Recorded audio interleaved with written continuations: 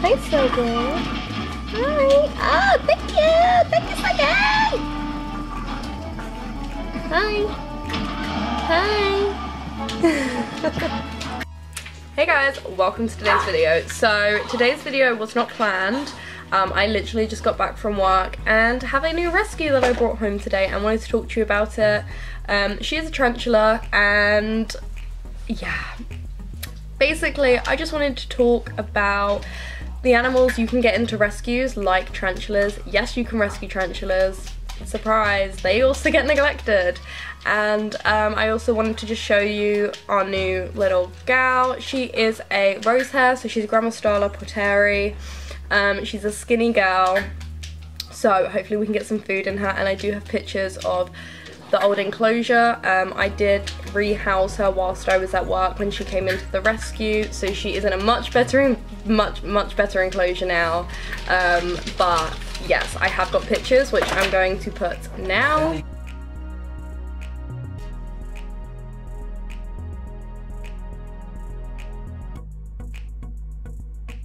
Oh yeah, in the pictures you can see vivariums. They're not best for tarantulas. I know, I tried it. I tried putting my tarantula in a vivarium and it just wasn't right. I thought I was giving her more space when really it didn't give her enough space to work with substrate, and they're just not ideal in my opinion. So yeah, she was in a 3 foot by 15 inch vivarium, and you can see in the pictures there was not enough substrate. There was barely enough substrate to even cover the whole floor, and being a Gramostala, they need that substrate. They do like to hide, and it was not good. There was no water in that bowl. She was so thirsty when we gave her water, and I'm really sorry if you can hear Bentley being disgusting.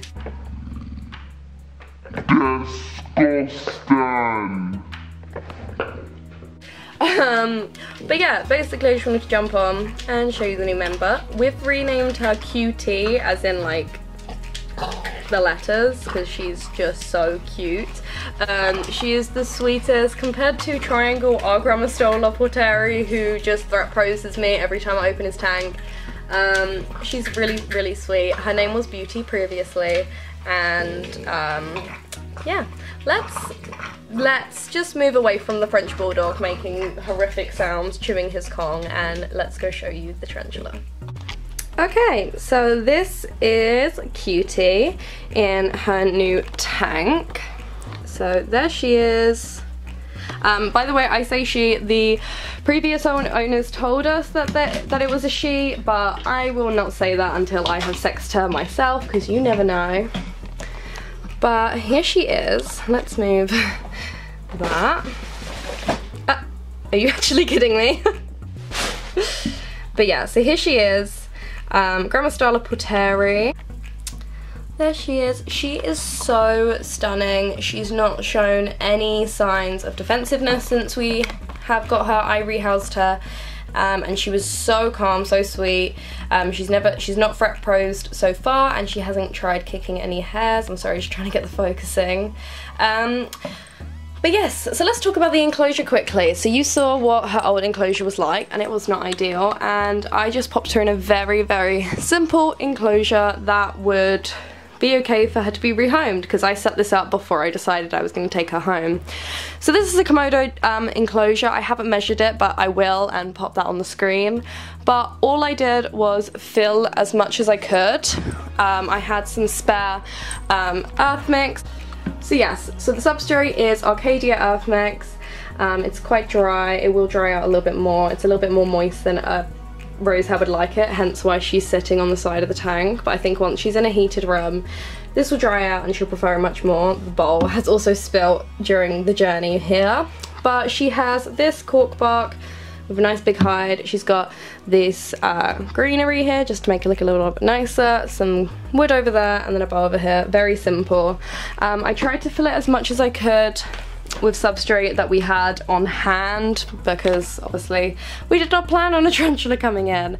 But yeah, this side does have mesh ventilation. Now I know some people are against mesh. Now I didn't take this enclosure home for a couple of weeks simply because of that, but this is all we had on hand for a tarantula. It isn't that bad. I am gonna keep an eye on her. She hasn't got stuck to this so far, and she hasn't been clinging on to it. This is since we drove her home. But yeah, she's okay. I'm just a little bit like, I want her to get a feed. She's just, you know, the enclosure she came from was just not ideal, but I am gonna keep an eye on her, make sure her little feet aren't getting stuck. If so, I'm gonna get some like sort of plastic to put there, and I will tarantula proof that. So anyone about to like attack me for using mesh on my tank, please go away. Thank you very much. Also, my neighbors' kids are watching me right now. I literally have 5 kids watching me just film my tarantula enclosure. I feel like a complete weirdo. But yeah, this is Cutie. This is her enclosure. It's a very basic video. I just wanted you guys to see her. This is our new member. You will get to see her improve, hopefully, over time when she can gain a bit more weight, and hopefully she'll molt with us so we can sex her. But yeah, this is an enclosure. This is suitable. Obviously, you could probably go a little bit more substrate, but this is all tarantulas need, is a hide, some good thick substrate, and a water bowl, and air ventilation. That's it. Also, I want to mention, if she starts climbing too high, I will raise this substrate because I don't want her to fall, but at the moment she's okay. And yeah, hope you guys enjoyed that. So yes guys, I hope you enjoyed the video. I just wanted to show you kind of enclosures that aren't really benefiting tarantulas versus an enclosure that would, like the one I've popped her in. I also wanted to show you what you can find in rescues, because I work at a rescue and you'd be so surprised on the species we find. 90% of my animals are rescues. If anything you find is cool, it's most likely come from a rescue. So always check your local rescue shelters, adopt, don't shop, and all that crap. But thank you guys for watching. I hope to see you soon, because the next video is a really exciting video. It's going to be a long one, but it's really informative, and it's going to be all about why I give my snakes UV. So don't forget to subscribe so you can see that. Like, comment down below any videos you want to see next week, and yeah, bye guys. Bentley, honestly, you're so gross. Look at this dog. Sir, excuse,